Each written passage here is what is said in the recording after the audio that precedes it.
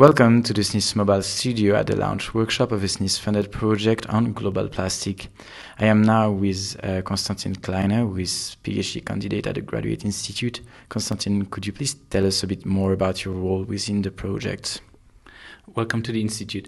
I'm one of the two research assistants which are based here at the Graduate Institute for the project, and I'm taking up more of the legal role. My colleague Julia is an economist. I'm doing my PhD in international law, and my main contribution to the project is co-authoring at least two of the research papers, but I'm also participating in the outreach efforts by, for example, designing our website and writing some of the blog articles and taking a few photos from time to time.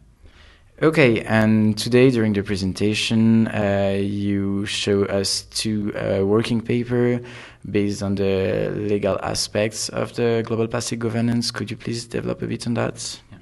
Yeah, I presented essentially two connected research papers. The idea is to find the most efficient, the most actually in practice really working solution for the many issues that have come up in the project so far. This could be on the one hand, and that will be the focus of the one paper, really finding a binding legal agreement in the classical sense of international law, like a binding ratified treaty.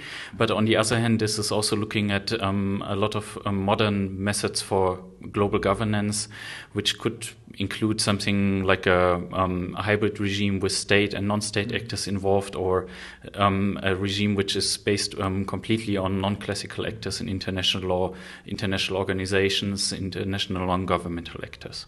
Okay. Konstantin Kleine, thank you very much for being here, and have a nice afternoon. Bye.